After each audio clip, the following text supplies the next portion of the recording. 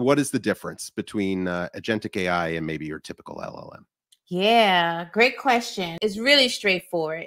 So we have Chat GPT, which behind that interface, they're talking with an LLM, a large language model, right? And they just put a chat interface on it so that you can do this in natural language. So say, for example, that I asked Chat GPT to help me debug something, right? My tests are failing.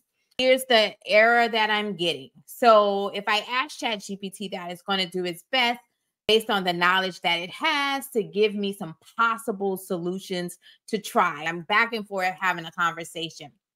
What agents do is do the thing on your behalf. So it connects to your systems. So instead of me needing to paste an error message from one application into Chat GPT, instead, I can connect my agent to my IDE or my code base.